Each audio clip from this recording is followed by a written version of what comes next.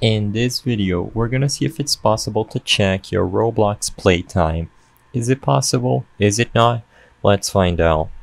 Usually, if you were to log into your Roblox account, either on your computer, through the Roblox player, or even the mobile app, going to your settings, look into your account info, or even your profile, you will notice that your playtime isn't anywhere to be seen. Roblox officially does not list your playtime. You have to use external tools in order to keep track of your playtime. One such alternative that I recommend is RoPro, which is an extension for Chrome or other web browsers that support Chrome extensions. I do want to make a disclaimer and say that while RoPro does keep track of your playtime, it only does so after you install the extension. So if you install it right after this video, it will start tracking as soon as you install it, but you cannot check previous playtime.